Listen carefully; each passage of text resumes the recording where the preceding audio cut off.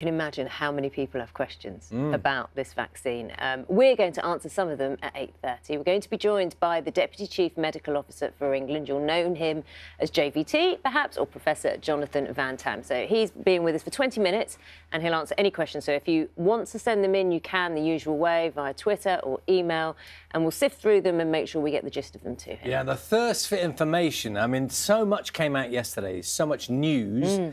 A lot of it positive news, but always there are more questions. There are bits you don't understand, bits you want more information on. Absolutely. So please get those questions in. He is the man to answer the questions. 8:30 this morning. Let's move on to other stories now. 4 minutes past 6. Students sitting GCSE and A-level exams in England next year will be awarded more generous grades to compensate for the disruption to schooling during the pandemic. Pupils are going to get advance notice of exam topics and be allowed to use memory aids. Measures will also be put in place to help students who miss exams because of self-isolation. Here's more from our education editor, Branwyn Jeffries. Sending live animals abroad for slaughter will be banned in England and Wales under government plans announced today. The Environment Secretary, George Eustace, has told the BBC that the measures could be in place by the end of 2021 and would cut the amount of time that animals spend in trucks in the UK. Here's more from our political correspondent, Helen Catt.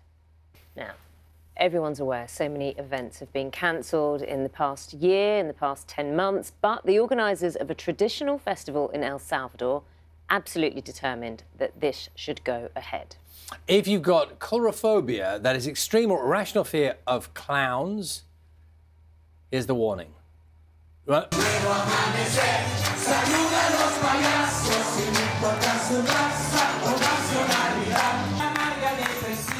So these are the scenes from the Clown Day, which went ahead in the capital city of San Salvador. Despite the pandemic, clowns had to have temperature checks before they were allowed to join in their festivities.